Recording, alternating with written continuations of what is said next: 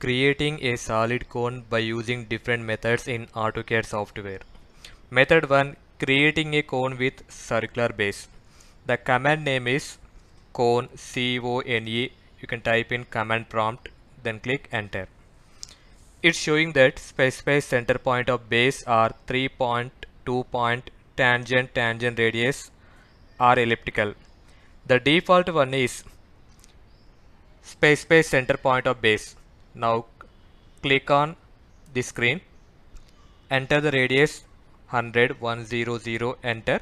Then height is I'm taking 200, 200, enter. This is the method 1.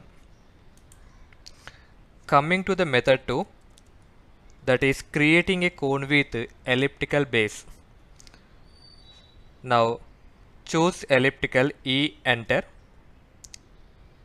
In this screen it's showing that specify endpoint of first axis or center. I am choosing center, C, enter.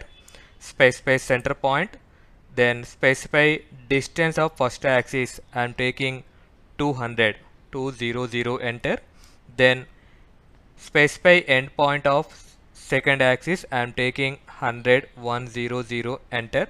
Then axis, that means specify height is I am taking 300, 300, enter. This is the method 2. Coming to the method 3, creating a cone with apex. C-O-N-E, enter cone, specify center point of base, then radius is I am taking 100, 100, enter. Then choose axis, axis endpoint, A, enter. Here I am choosing, here I am entering the axis value 250, 250, enter. This is the method 3. Coming to the method 4, creating the frustum of a cone. C-O-N-E, cone, enter. Specify center point of base, taking 100, 100, enter. Here I am choosing top radius, T, enter. The top radius I am taking 30, 30, enter. And specify height I am taking 200, 200, enter.